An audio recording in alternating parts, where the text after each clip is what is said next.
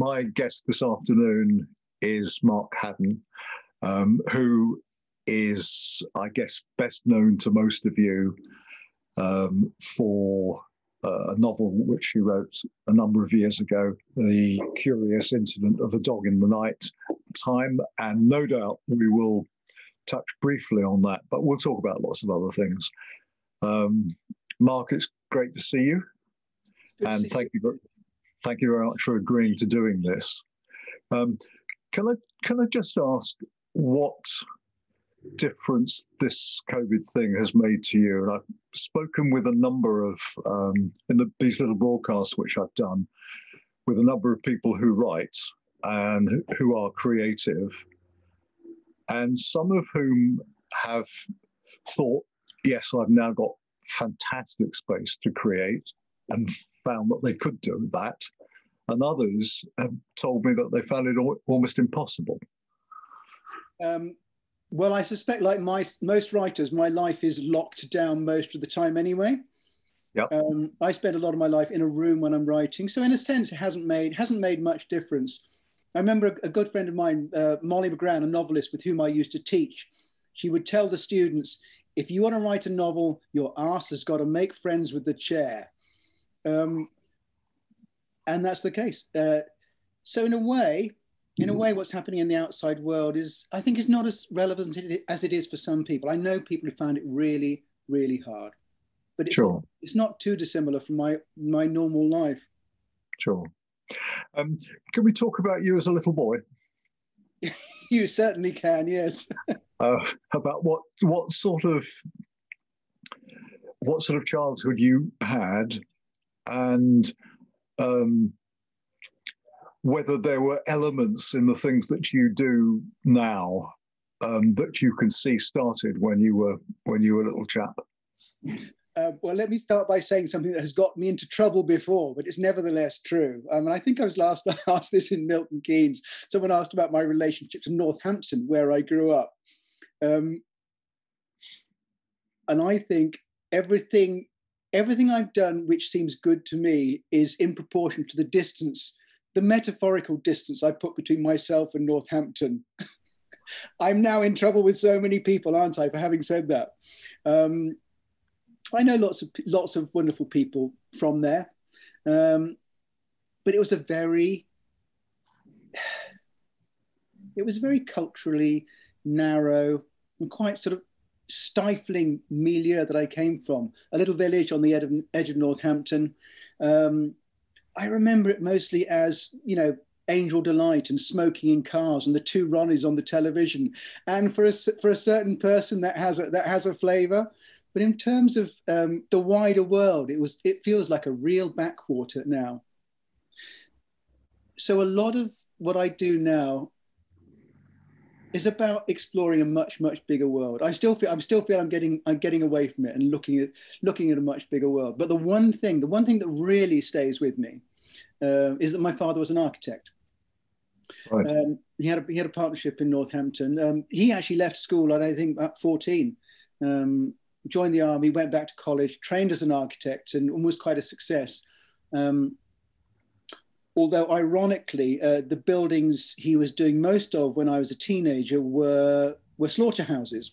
During the big building slump in the 70s, hospitals, schools, housing, very little was happening. But he struck up a business partnership with Dalgetty Buswell. So he used to bring plans home for us to draw on the back of, as dads did from their offices. And we'd flip them over and we'd draw on the back. But if you flip them back again, you'd find a design for blood channels and feather tanks and machines for killing cows and pigs. And our house was full of free mince pies. Dad's architecture, I mean, I joke about it now, but it has somehow gone deep into my brain. I can't write a scene now without being able to draw a very exact floor plan of the room in which it's happening. And indeed, every house I've spent a decent amount of time in, I can draw you a floor plan of. It's how I see the world. Despite not being an architect, there's a sort of architectural filter still in there. And maybe that's one of the things which makes your writing just trying to think of the right words for this, but one can picture as one reads everything. I mean, the descriptions are extraordinary, and one can picture all the scenes. And perhaps that's why. Perhaps because you are seeing them in that way. I am someone who's in love with stuff. I mean, specific stuff. I mean, clothes don't really do it for me, but objects, landscapes, buildings. I feel I'm missing something if I read a novel which is mostly about dialogue and ideas and emotions. I need to be able to see the furniture. I need to know what's out that window. And if I don't have that, both when I'm reading and when I'm writing, everything seems to sort of drift without any anchor whatsoever. It doesn't quite seem real. And I think not enough people know you as an artist, because you have almost another career, don't you? Well, less so these days. I was an illustrator for a very long time. I should say, I think a lot of what I've done my life has been driven by not only by getting away from Northampton, but an inability to do a normal job. Right. I think the longest I've been employed in a sort of 9-to-5 office type situation was 7 weeks when I worked for a mail order cycle company in Edgware in North London. After 7 weeks, I couldn't bear it anymore, being told what to do by someone else. And I rang up and pretended that I'd broken my leg and couldn't come in. And that was it. That's the longest period of employment in my entire life. So from very early on, I knew that I wanted to write. And I knew I wanted to make pictures of some sort. And of course, if you grow up with someone vaguely artistic, like my father, someone who's an architect who occasionally sort of does watercolors, you think drawing is what everyone does when they're little. Yes. But I think maybe it was exceptional. It was assumed that we just made pictures. You went to a posh school. I did. not situated terribly far from where I'm sitting at the moment. No. What was that? That doesn't quite sort of get the experience right. But both my sets of grandparents were very working class. My father's parents were employed respectively in a bed factory and a boot and shoe factory in Northampton. And he was a working class boy made good. And it was the same on my mother's side as well. So yes, I went to this posh school, but it was a very, very alien environment. I was possibly the first and only member of my family ever to have gone to a private school. And with the exception of, I think, a cousin in Australia, perhaps the first ever person in our family to go to university. And how did you find that? Put it like this. It has been said before by other people, but when I do prison visiting, which I occasionally do these days, I've done talks, I've done interviews, I've done some voluntary work in prisons. And when I step into those corridors with that smell and that clanging noise and that sense of sort of tension in the air, the testosterone, I think something here rings a bell for me. I reckon I could survive in this place using the skills that I honed during my school days. You know, I'd hate the lack of outside and fresh air, but when it comes to getting along with other prisoners, I feel I had 5 years of training. Did it have great influence on you? Did you learn a lot in the place, or just these survival things? I mean, of course I learned lots, but I got good exam results. But I think I learned most when I was learning on my own. There was a peculiar thrill to being in the library, for example, reading books that weren't on the syllabus. That's always really excited me. It was such a place of rigid rules and conformity that the most creative things seemed to be doing stuff that you weren't meant to do. You know, for some people it was smoking and drinking, and for me, I think it was going into the library and reading other books. I will also say, and it does feel rather odd saying this, given where you're sitting, and so how near I am now, metaphorically, to where this happened. The most educational moment of my entire school career. It came very early on when I was beaten for something I didn't do, but that was not the relevant part of the story. I was beaten and by my housemaster, and a couple of months later, the man was sitting at our lunch table, and one of the more forward boys said to him, "Sir, how can you justify beating people?" And he looked at this boy and he says, "I can justify it because I always know they are guilty." And in that moment, I changed from an extremely naive young man who knew one ought to be good and that the good were always rewarded and everything was right with the world, into someone who was profoundly cynical. And I think I learned right then that one should never entirely trust people who have power. And I think that's been true for me ever since. And that principle I learned at school and stuck with me more strongly than almost anything else. That's really interesting. May I ask which house you were in? I was in Lord House. You were in Lord House. So people can put that together with the dates if they want. I think I might have guessed. Yes. Yes. And you've obviously got a great love of the classics. It came rather late. I did. Did it come at school? No, it certainly didn't at school. I'm afraid the school is getting rather a bashing in the early part of this interview. Yeah, but so be it. I was taught Latin and Greek, and I was put off them for a long time. Yes. In my 20s, I realised that I had no other languages, and most of my friends spoke 2, 3, 4 languages, and it seemed time to try and catch up with them. And I thought I'd choose a dead language because at least I didn't have to learn how to speak it. And I taught myself ancient Greek and sat an A level. And having passed that, I then taught myself Latin as well. You know, they lie slightly dormant at the back of my mind. You know, it would take a while to revive them, but they're definitely there. And they enabled me to read texts in the original that I'd only ever read in translation. And that's quite an exciting thing to be able to do. Yeah, that's fantastic. So do I take it that your sons don't go to a school like this? No, they don't. No, they go to the state school. Well, one of them no longer goes, but they go to the state schools nearby. Yes. As a good friend of mine once said, she said, "My mother told me that schools were where you learned to get on with the people who live near you." And I still think that holds very true.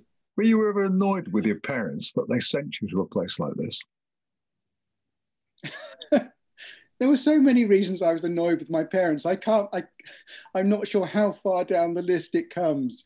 I was aware that there was a very, very odd dynamic going on.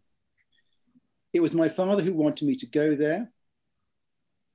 And he felt that it would be, I think, a kind of entree into a world that he only stood on the edge of and could never enter himself.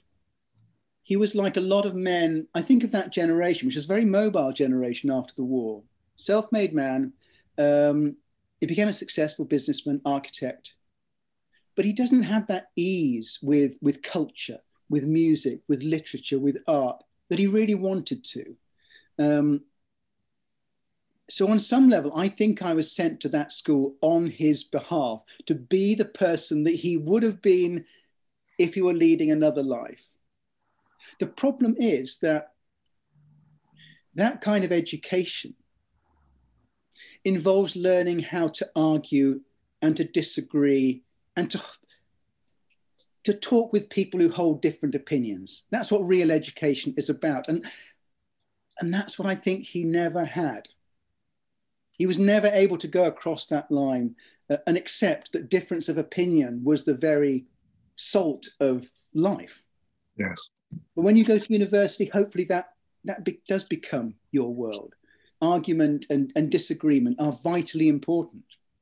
And I think that instead of it leading me into a world that he envied, it led me into a world which was on the far side of a huge chasm. By the schools token, by their view, you did extraordinarily well. I mean, you were a success as far as they were concerned. I was, yes. Though I have not been invited back. I wonder why that is. I wonder why that is. And I find that quite extraordinary. Well, okay, in for a penny, in for a pound. I know someone who's also an alumnus of the school. I think you and I have talked about him before, but no names, no pack drill. Sure. Someone who was bullied a good deal at school, and later became quite a successful actor, and talked about the experience of being on the stage. And even now, many decades later, there is still a part of his brain which thinks, you, the people who bullied me, are sitting down there and you're paying to look at me up here. And that's been one of the driving forces in his life.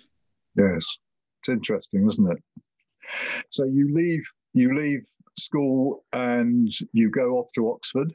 Mm-hmm. And was that a culture shock when you got there? For you, was that a good thing in your life? I think so. I was among a group of people, most of whom are still very, very good friends, all of whom who came from state schools. So I was in a sort of slightly protective bubble in this world. I'm also aware that I did very little at Oxford. I look back and think that I was an oil tanker which needed turning around through 180 degrees. I went to a school which was particularly good at sending people into business or the army or banking, but I had to go in an opposite direction. And it takes a lot of effort and time to turn an oil tank around. And I think very, very little else was happening at Oxford, but I was turning the oil tanker. And did you approve of Oxford? Oxford is such a... Well, I'm sitting in Oxford right now, and my wife teaches. I'm talking about the university and the system in general. It's such a vast and diverse and sprawling institution that to have one opinion about the whole place is pointless and reductive. There's some fantastic things about it. There are some things about it which are a lot better now than they were at the time. And everyone's experience of it was very, very different. It was good for me, and I think going to that sort of school gave me the sort of presumption you need to survive in a place like the Oxford of the early 1980s. So you start work. Working for yourself really as an illustrator. I do, yes. And you haven't been to art school? No. So you're self-taught? I am. Did you have a natural facility for it, do you think? Or did you get it from looking at other people's illustrations, or where did that come from? I don't think I have much natural ability in any way whatsoever, but I'm extremely bloody minded. I can't do another job. I know what I want to do. So I burnt a lot of bridges behind me. So I have to make it work. That's a really useful technique. Yes. To actually burn bridges and I'm very jealous of people both in all the arts who have a kind of natural felicity. I mean, it's clearest, isn't it, with artists when you see them drawing. Certain artists are incapable of drawing an uninteresting line. It just flows through them and flows out of their hands. And I've always been extremely envious of that and known that I will never, ever be able to do that. So I have to find another way round. Funny enough, I was just remembering this morning, thinking about the artists I loved when I was a teenager, some of which are, of course, very embarrassing, some of which I still like. And I remember enjoying the portraits of Brian Organ. Really? I was a teenager at the time. He did an infamous double portrait of Charles and Di, which still hangs in the National Portrait Gallery, I think.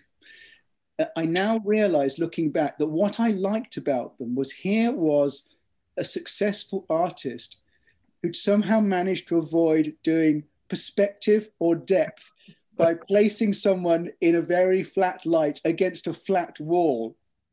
Yes. And there was a little part of me which thinks, if he can get away with it, maybe other people can get away with it. I should say there are actually a couple of portraits of his that I absolutely love these days. There's just a wonderful one of Harold Macmillan, sort of looking over a dark ledge. So he looks spooky in the way that Goya's dog looks. Yes. And there's another lovely one of Roy Jenkins, which is a kind of double portrait, which is a portrait of a portrait with Roy Jenkins in front of it. But I loved him because it seemed like a sort of a cheat's way into painting. And you actually managed to make a living doing book illustration. Book and magazine illustrations. I owe a lot to the Nursing Times, for example, who I think paid my rent for about 8 to 10 years. You must be unbelievably bloody minded, because the problems of actually getting into that market and earning a living doing it over a period of time are huge. They are, and persistence is the thing you need. I mean, when I talk to people now who are younger people who are trying to become illustrators, I always say there is one principle which always served me well, which is send 20 things off in the post, and every time you get a rejection, you send something else off at the same time. So you always know there are 20 pieces of you out there begging for attention. Don't wait until you're rejected to try again. Just keep selling yourself all the time. Did you get better at it as you better at the craft the more you did? Do you think? I did very slowly, such that when I look at some of the earliest picture books I did for children, I wince slightly when I realised there were certain things I was incapable of doing. In fact, to refer back to Brian Organ, perspective was one of them. What's quite odd about picture books for children is that charm is really important. It's a really hard thing to pinpoint, but I think we all know great illustrators for children who were, in some sense, unable to draw. And I don't just mean the sort of Quentin Blake, although he has and I think he said when he was teaching at the Royal College of Art, you don't need to be able to draw. You have to have something about you. You have to have character, have flavour, you have to have spirit. And that's the thing which really, really matters. But far better than, an accurate line. People like, I think, Roger Hargreaves, who did the Mr. Men books, who, let's be honest, can't really draw at all. But there is something there, isn't there? Both of those men found a voice early on, didn't they? Absolutely, absolutely. And did you have a voice? Or did you vary it from, depending on whether it was the Nursing Times you would try to get something in, or something else, some other magazine? Or I think I was hobbled by the fact that I always secretly wanted to be serious. If I'd been at ease with my sort of more humorous self, who was doing cartoons and writing for children's books, I think I might have found a voice there. But I was always ill at ease. And I think it was only when I started to write eventually for adults that I felt in a place that might become home. I mean, that was the question that was going through my mind as I was listening to you saying that, because the things in life which you are looking at, the topics that you're looking at in Curious and Porpoise are not children's topics, are they? I mean, they're enormous. And I was just wondering about the frustration that you must have felt during those long years before you got to that. Well, there were two levels of frustration, one on the surface and one underneath. The one underneath was the fact that I was trying to write novels for adults all the time. And I think I have thrown away 5 complete novels and a countless number of half-completed novels before I got to Curious Incident. Sometimes when I tell that to young writers, there's a sort of horrified chill which spreads around the room. But I had to learn it, and I had to learn it the hard way. And I think if I hadn't thrown away 5 novels before that, there were things which I would never have understood about the way in which writing works. The superficial frustration when I was writing for children was that there are certain topics you simply can't cover in books for children. And I don't mean sex, drugs, and rock and roll. There are plenty of books these days which are quite dark, which talk about death, sex, whatever. But there are things that become important as an adult, which you have no comprehension of as a child. And those are things about money, about keeping a job, about long-term relationships, about getting old, about caring for someone who is ill, about having elderly parents, for example. And as you get older, those become more and more important. And they're the kind of things I wanted to write about. And children have no conception of those things. And I think it's always been true that I want to write for a version of myself who doesn't know what I've written. Well, I read, I mean, just this, it appears again and again, but some of your descriptions I find quite extraordinary. I wanted to ask you, you write here in the beginning of the Porpoise, the Seine is a ribbon of pitted khaki sliding west. How hard do you have to work to come up with phrases like that? Ooh. Do they come naturally to you? They come with some pushing. I'll tell you what, I come up with a lot of them. Most of them don't work, and a lot of them happen with editing. You just get them right. You know, it's a kind of boiling down. It's like a sauce. Right. You know, the phrase might be in a much longer paragraph. You just chip everything else away. Save the best bits. That's a really good principle, I think. That would have been the sort of the tiny bust chipped out of a lot of marble which got thrown away.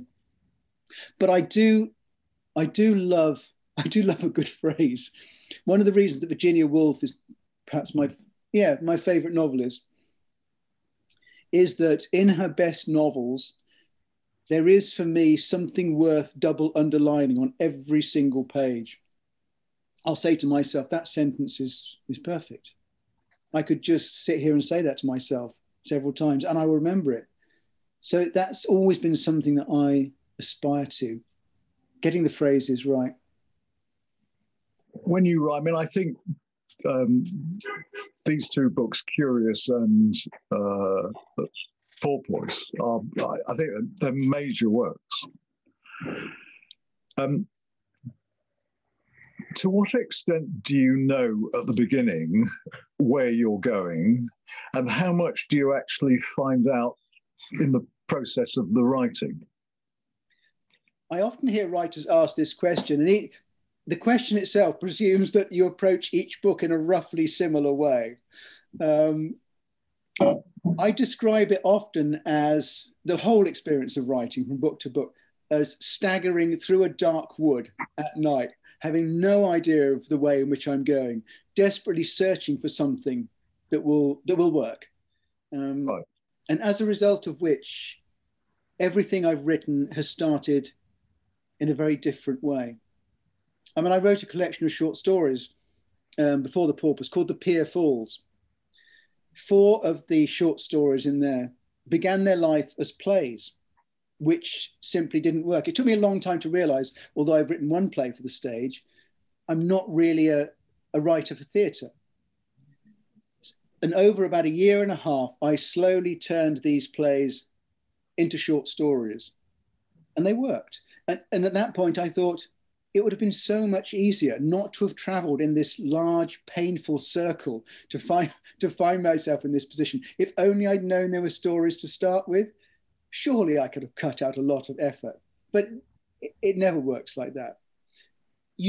I seem to learn with each book how to write a book, and then forget it at the end of having written that book, and then sit down and think, how does one write a book after all? And that's something I've heard a lot of writers say. You forget how to write a novel after each novel, and you have to learn it again. Do you remember why you wrote Curious?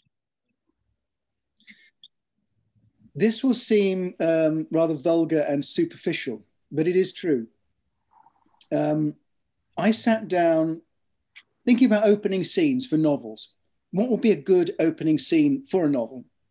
And I remember writing 3 down, one of which was simply the image of a dog on a lawn with a garden fork thrust through it. I remember writing this and laughing quietly to myself upstairs.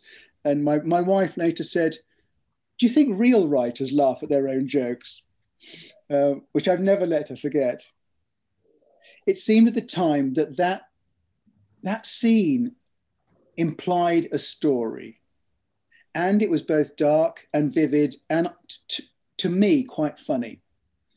And the story was driven by the need to find a voice that would describe that scene in a way that was gripping and darkly amusing at the same time. That's how Christopher came about. Christopher came about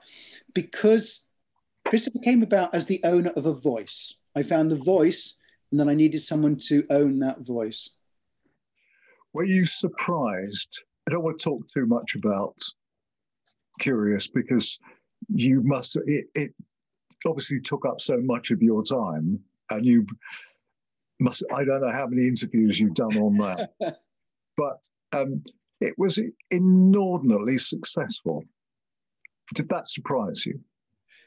Whenever people ask me that, I think, if I said no, what kind of monster would I be? Oh God, I'm just wondering whether I'm going to manage to ask you anything which you haven't been asked before. When the presumption is that I might not have been surprised. If I said to myself, I know this book will sell several million copies, I should be locked up, frankly. No, I remember having a talk with my wife shortly before, just after I sent it off to my agent.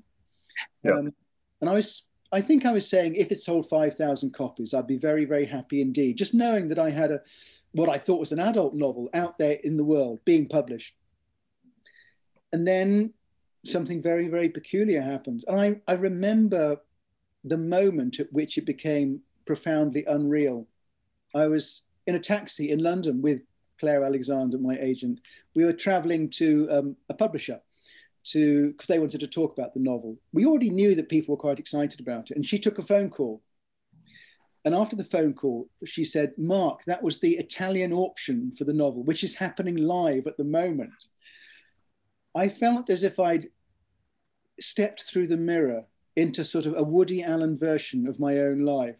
And from that moment on, it was positive, of course it was, but it also an extremely peculiar experience.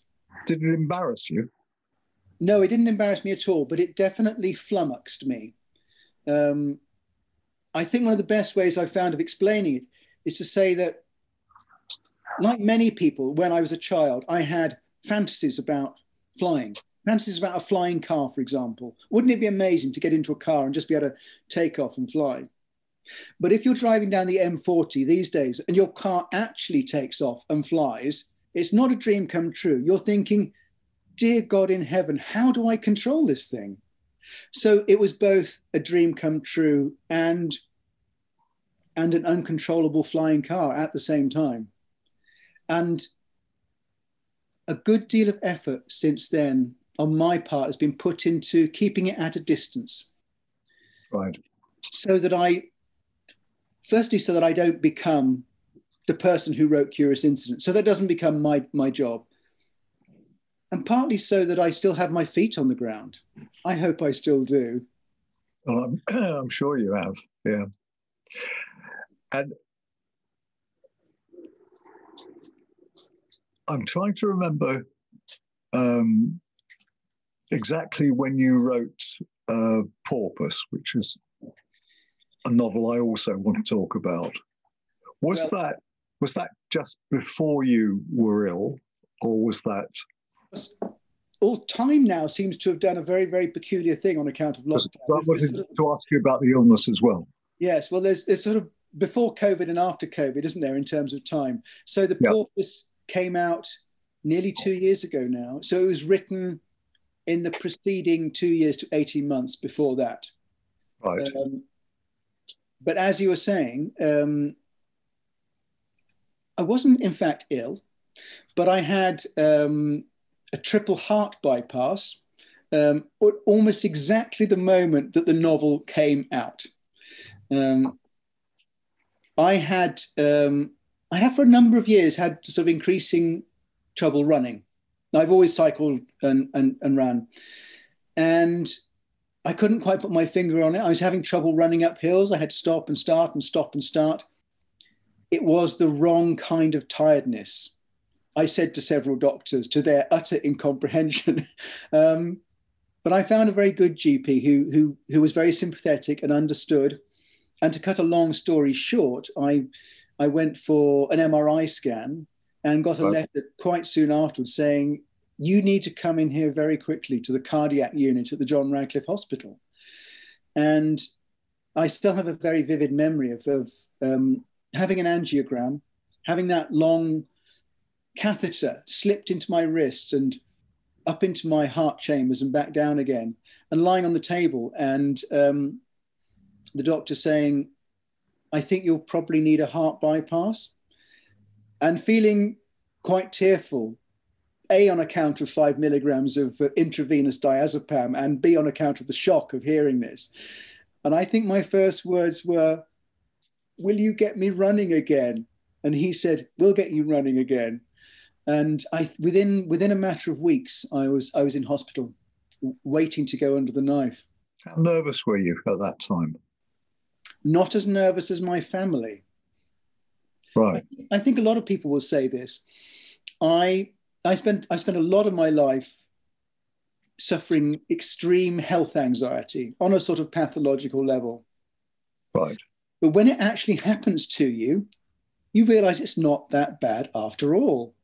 So one thing the heart bypass did, it cured any health anxiety I had. Actually going to have an operation in which your chest is cranked open and your heart is mucked around with is so much easier than being frightened about the possibility of having that operation. Yes. There's an odd stillness at the center of the storm.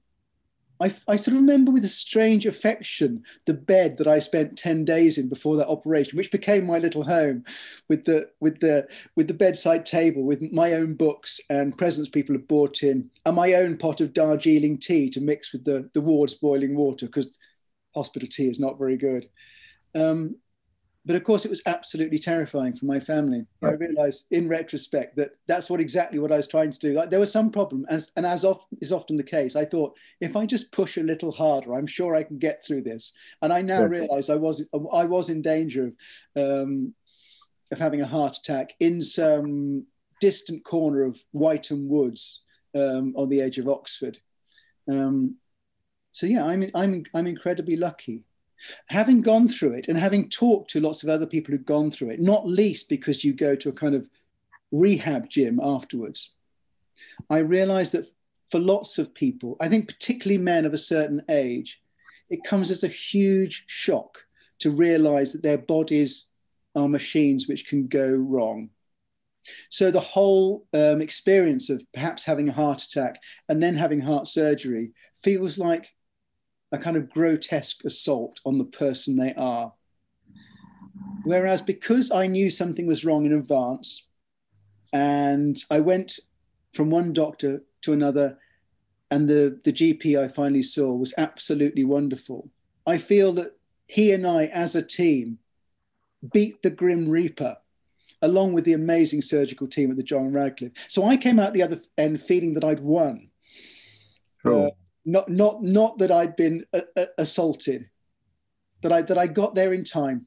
Strange thing, really, because a lot of people who have heart attacks or have heart problems and are lucky enough to get for that to be found before they actually have a heart attack, have abused themselves terribly.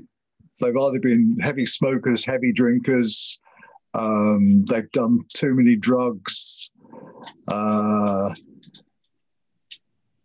perhaps overweight, they've eaten the wrong food. You've been a vegetarian for ages, you've kept yourself incredibly fit. Well, I was a vegetarian smoker for quite a while, but then I was also a vegetarian runner. I think that the bad choice I made was to have the parents I had. my father had a sort of stent fitted at 50. And you realize, well, I realized when this happened to me, and I realized when it happens, when serious illness strikes friends of mine, that we underestimate the amount of chance in our health. We are told from an early age that our health is in our hands. And if we do everything right, then we will live long and happily to a fit and content old age. And then most of us realize at some point that the dice is being rolled all the time. And you have to accept that. There is a limit to your ability to make your life perfect. There's a limit to our ability to make anything perfect. And that's a useful thing to remember, I think. I read the piece that you wrote, a terrific piece, I thought, about the NHS and how wonderful that was, and the help that you had through that, and I thought that was smashing. And you mentioned in there that you suffer from what people call bipolar 2. So may I ask you about that? You may, yes. Basically, we're talking about anxiety, depression, presumably. Yes, funny enough, the anxiety, I learned to get over the anxiety. Given that I'm a very determined, project-oriented person, anxiety was hugely blighting my life. And that anxiety always came to an absolute fever pitch whenever I flew. I knew that I would die. I knew that I would die in a flaming tube of twisted aluminium on some godforsaken mountainside in the middle of nowhere with 200 strangers sort of howling and soiling themselves. I mean, I really did know. I mean, I stepped onto a plane thinking these were the last moments in my life. And my wife would often say that we get on holiday and I would know nothing about the holiday. I'd be surprised at this hotel or that location. And I would have to say, there was no point in me finding out about the holiday because I knew we would die before we got there.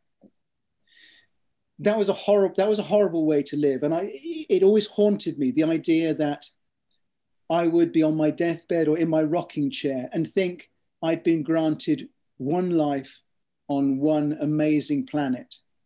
And there were parts of it I didn't see because I was scared. That seemed such a terrible, terrible thought to have. And that drove me to learn how to fly without fear. So I took 6 flying lessons in a Piper Cherokee. I took 2 accompanied flights with Carol Cornwell, who used to work as cabin crew on Concorde. I took a flight in a glider. I went on, I think, 4 fear of flying courses at Heathrow. And I made myself get used to flying.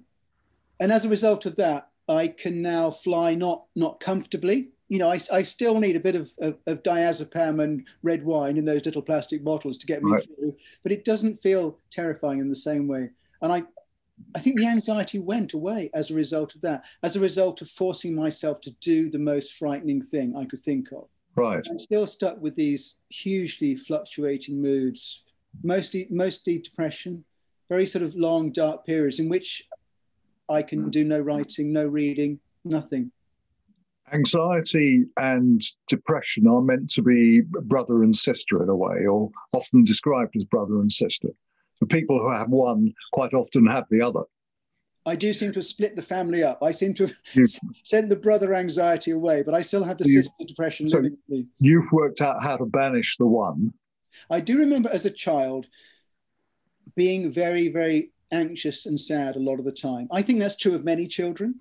Right. But it took a very, very long time to realize that was the inside of my head and not the flavor of the whole world.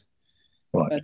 You don't do that until other people start talking candidly about what is going on inside their heads. And I think it was a function of our family and the place where we grew up that no one talked about what was going on inside their heads. In fact, to be honest, if I cast my mind back, as a young child, I wasn't even aware of the fact that other people had subjective experiences on the inside of their heads. I think I was a teenager when I realized that that sadness and that fear were not the wallpaper of the entire world, but were something happening to me. And other people lived much easier lives. And some people just sort of skipped like gazelles through the whole thing, blissfully unaware. Might it be that we're born with the propensity for it? And many of us, and particularly creative people, I think, have that, what used to be called melancholia. But that in teenage years, some people banish it in some way. Some people maybe embrace it, I don't know. And then it becomes a bloody nuisance. Well, let me just pick something out. Because it's debilitating. It's very, very debilitating. And just to pick something out from what you said, I'm always very nervous about people linking creativity and depression or mental illness together, suggesting that one is the cost of the other, or one is indeed the cause of the other.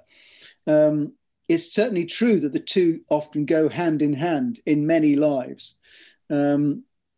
Kay Redfield Jameson, who's a very famous psychiatrist who suffers from bipolar 1, who's written widely on the subject. She actually produced a league table of well-known artists and ranked them according to the number of times they were admitted to psychiatric hospital and needed serious inpatient care.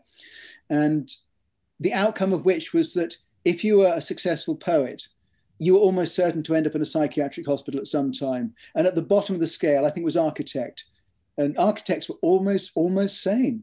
And in between those two, all the other artistic careers were ranked. So it's true there is a correlation, but I don't think it's causation.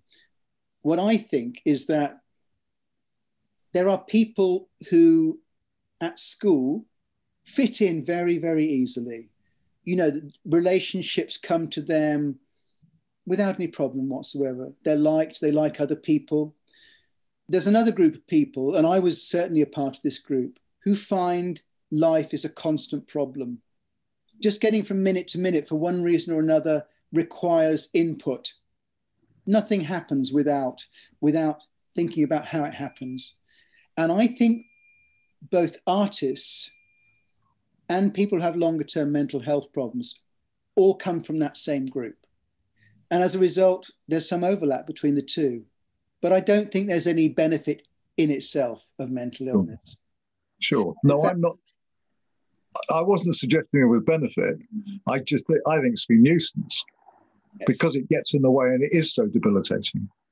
And indeed those artists we know suffered from severe mental illnesses always did their work at another time. The illness, yes, was an interruption. Yes. And they were never productive when they were ill.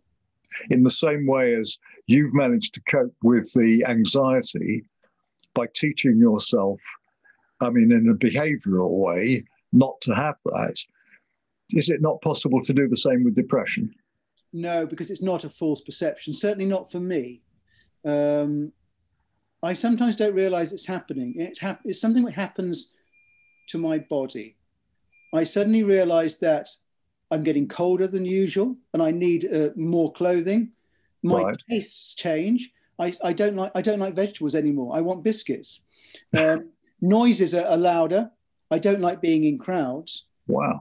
And sometimes I realize belatedly that I'm depressed because I notice the physical symptoms of it. And then I look inside my mind and think, oh, that's what's happening again, isn't it? And all those things, those physiological things and the perception, the subjective experience come as a package. So it does feel like a real physical illness. In the start of Porpoise, there's a horrendous plane crash. Was that in a way you writing or trying to write yourself away from those feelings that you have had about traveling in a plane? So yes, the plane crash at the beginning of the Porpoise. Some of it came from the same idea that drove the beginning of Curious Incident. how can I grab someone's attention? What's a really vivid opening image? Part of it I stole from a wonderful film called Wild Tales, Relatos Salvajes, which I recommend to absolutely everyone. I won't tell you why, because if you see the film, you'll understand what I stole, and it's an amazing scene. But yes, there is something about making readers experience a fear that you yourself fear, which somehow shares the load a little. I also find my own fear both terrifying and quite funny at the same time. More seriously, on top of that, there's another principle which I think works throughout the entire novel and throughout many other things I've written, which is that the things we fear most need to be stared in the face. If you turn away either from other people's suffering or from the monsters that you yourself experience, it makes them worse. The very hardest things in life are made a little easier by accepting them, by looking at them straight ahead. I think we all know that horrible tracking shot in horror movies down the poorly lit hotel corridor with the flickering lights and the dark turnings. Yeah. That's the frightening bit. Whatever lurks at the end of that corridor is always less frightening than the corridor itself. So for me, it's a moral position that I take both in life and in literature. Don't turn away from the worst things. Steer into them. It's interesting, and it's important that we do that with ourselves and with other people. Listen to them. Listen to the things that they're really suffering from and the things they're experiencing. I thought it was a fantastic novel. Thank you. Absolutely amazing. And I'm tempted to ask what the purpose of it was, but well, I think we'll probably cut that out. But do tell me why you wrote that one. Well, there's a quite specific backstory to the Paupers. Again, different from everything else I've written, in that some years ago, the Hogarth Press started to commission a series of novelizations of Shakespeare's plays. Hagseed by Margaret Atwood was one, for example.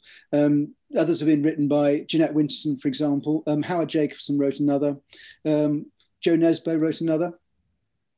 At the time, it seemed to me to require too much chutzpah to take a play that was of itself a masterpiece and turn it into what would inevitably be a novel that was not as good.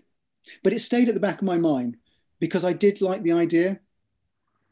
And then I reread Pericles and I realized two things. One is that it's not very good. I think, ironically, I think it's one of the most performed plays since Shakespeare's death over that historical period, but it's very little performed now. It's fairly ropey, doesn't hang together very well. It was co-written by Shakespeare and George Wilkins, who was a terrible human being from what we can gather. He wrote one other play, but is mostly known through local court records for his fraud and his abuse of women. So I thought that if I got Shakespeare on an off day, and if I did a version of Pericles, then I might stand a chance in the fight. And I wouldn't be accused of having mauled and damaged a masterpiece.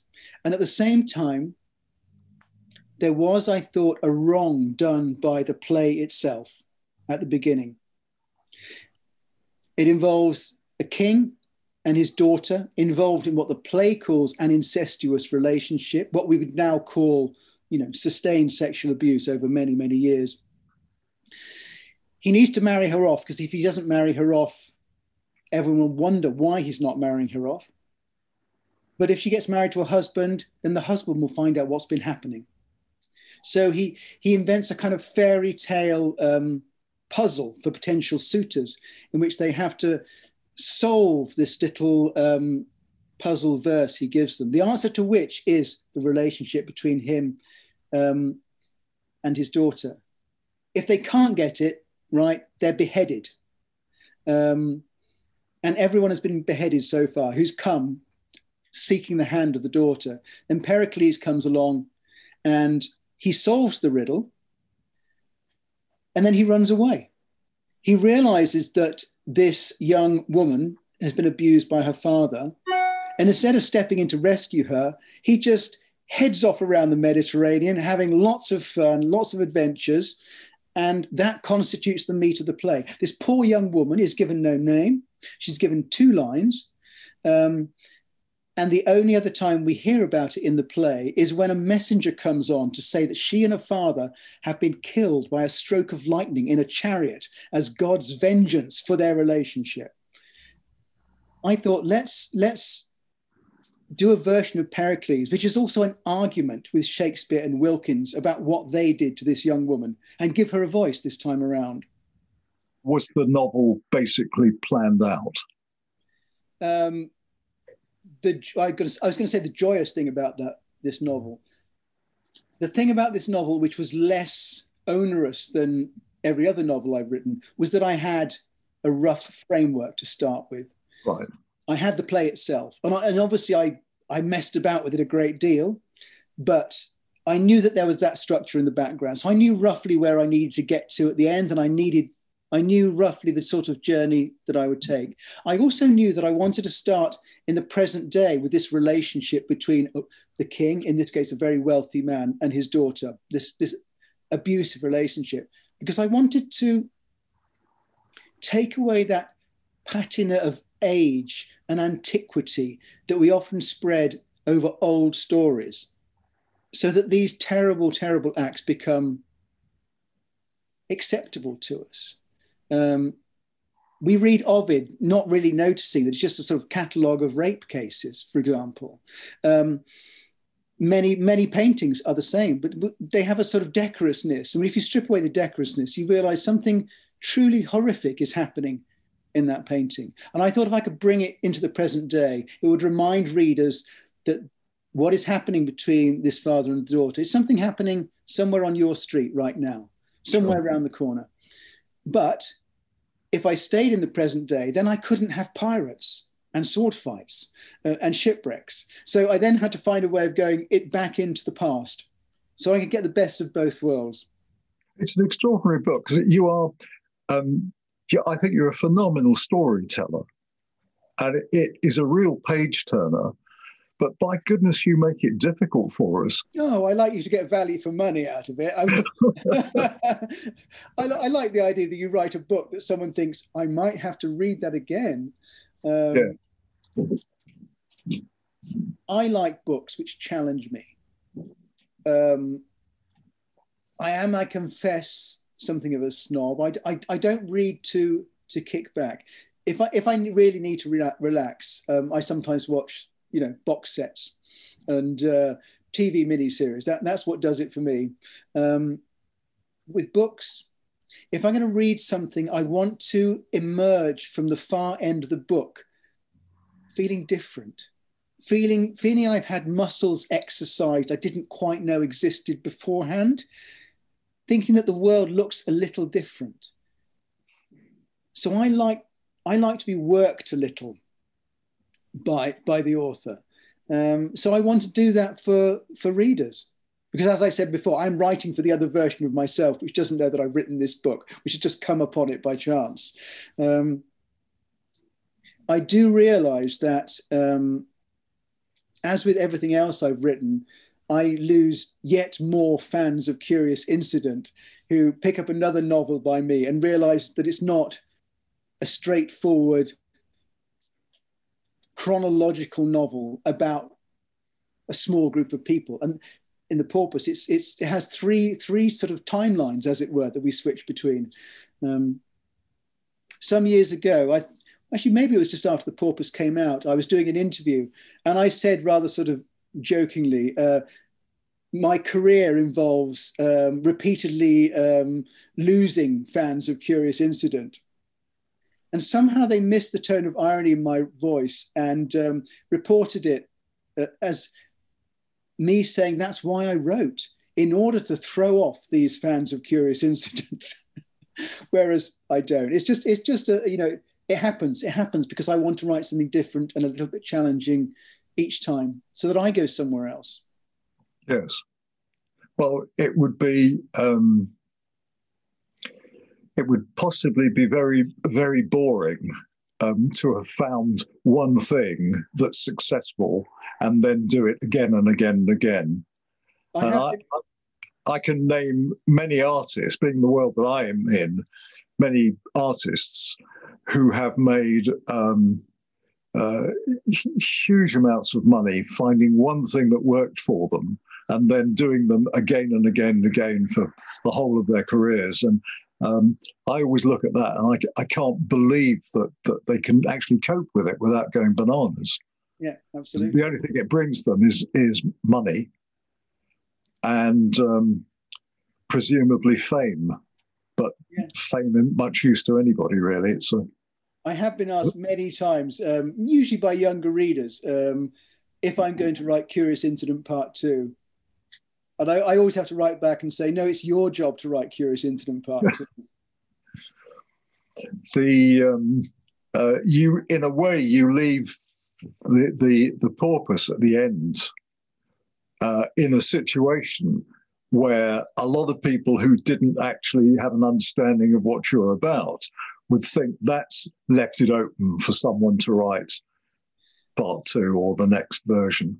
Well, very deliberately so. There is an ambiguous ending, and I like ambiguous endings because there are no absolute endings in life, are there? Everything is already constantly unfurling. While something comes to an end, another story is starting off or is already going. And indeed, if you go back to Curious Incident, the end of that is in fact deliberately ambiguous. If I remember the scene accurately, Siobhan, his teacher, is having a conversation with him. And he says, I've done this, I've done that. Now I can do anything, can't I? Can't I? Almost all the readers have answered that question quietly. Yes, of course you can do anything. But that answer isn't there in the book. It's left hanging. And in fact, this was made very clear during the stage version of the play. Simon Stevens, who adapted it, and I really like the fact that in that final scene, Christopher asked that question. I can do anything now, can't I? Can't I? And then there's a long silence in which his teacher does not answer. And it's deliberately an uncomfortable silence. And then suddenly, fizz, we go to blackout. And both he and I think of that as deliberately ambiguous. When the play is performed in front of different audiences, you get different reactions. Young audiences and to some extent American audiences, at that point in the play, they cheer because they assume the answer is yes. Older audiences, and particularly audiences in the UK, who tend to be a little more cynical, react in a slightly more downbeat way to the whole thing. One of the best reactions came during what the National termed their relaxed performances, a wonderful institution that I think the National Theatre spearheaded. Instead of saying, we're going to have some performances for people with a range of disabilities, they said, we're going to have some performances in which there will be a chill out room, the house lights will be a little bit brighter, the effects will not quite so intense on stage. And you, in the audience, feel free to come and go and do what you want. Some of the audience were just ordinary theatre goers, and some people had specific problems which made them feel ill at ease in a theatre.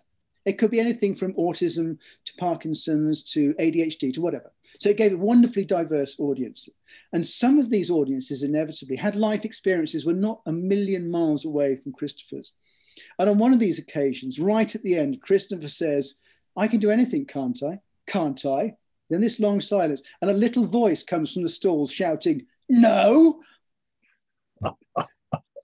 That's wonderful. That's been my favourite reaction. Do you think anyone, or can you see how someone could stage Porpoise? I can't. I mean, it could obviously be made into a film, But do you think it would ever make a stage play?